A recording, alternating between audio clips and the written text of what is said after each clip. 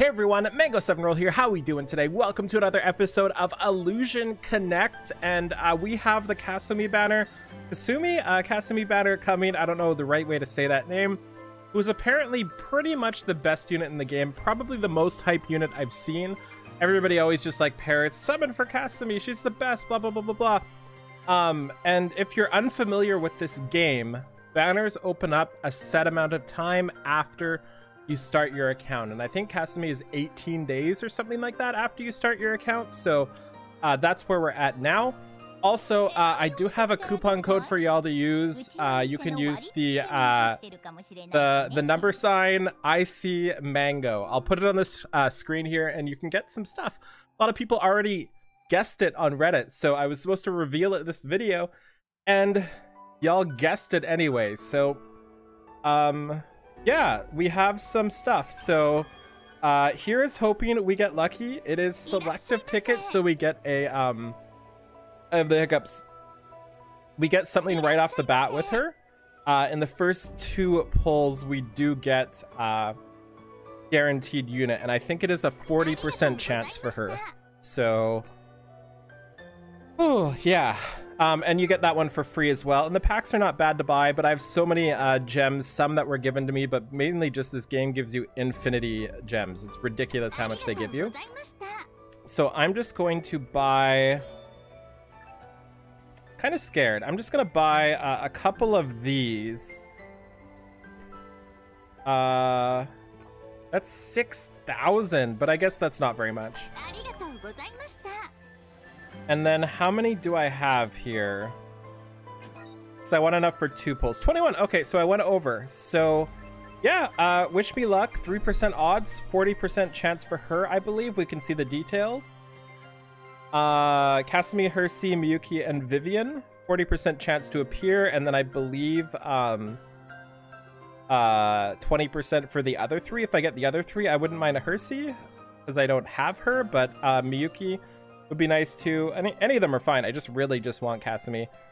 And if we don't get her in 20, we have to go for a very long time. We have to go to 70, which is going to take basically all of my stuff here. So here we go. Loving this game, by the way. Having a lot of fun. Okay, so nothing on the first pull.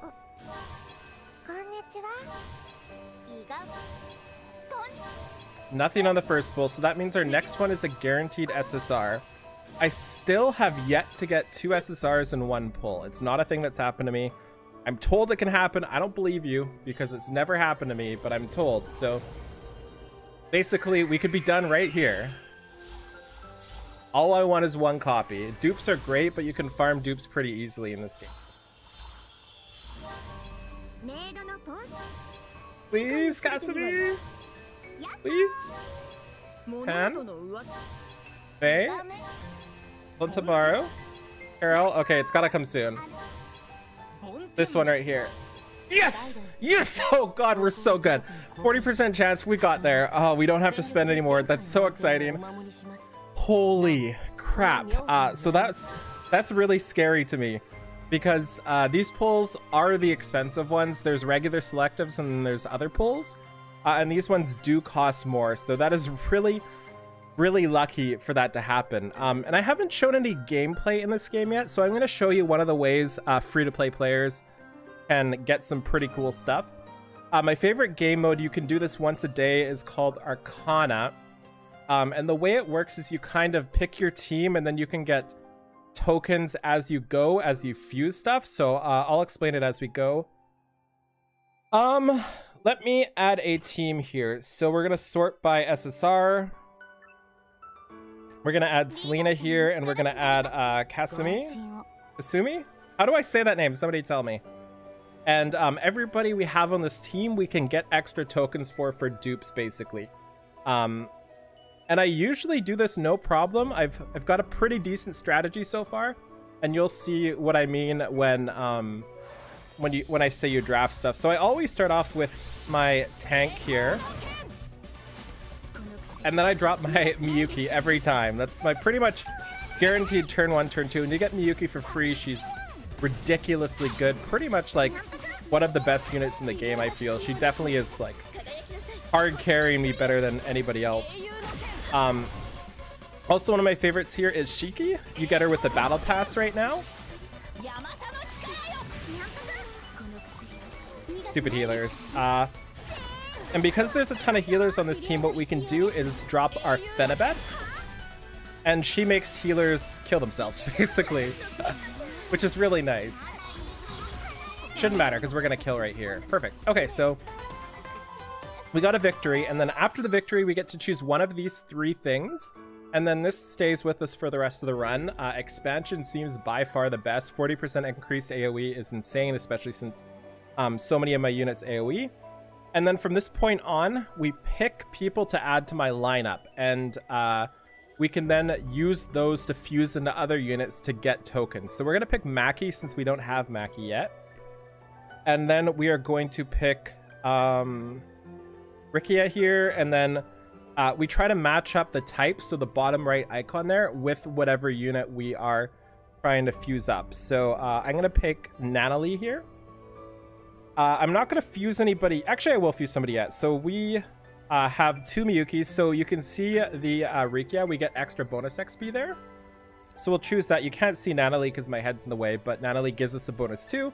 And once this bar on the right gets to 150, we get extra tokens for Miyuki to fuse her up higher. And also they get increased stats, so they do better for the run as well. So you kind of have to manage picking people for performance and picking people for which shards you want. So we'll drop this. So now my Miyuki is going to be stronger for the whole time. And if you feed dupes into each other, you get pretty much double the rewards. So I'm just going to put those 2 in and hit auto for this team. Oh, we don't need to.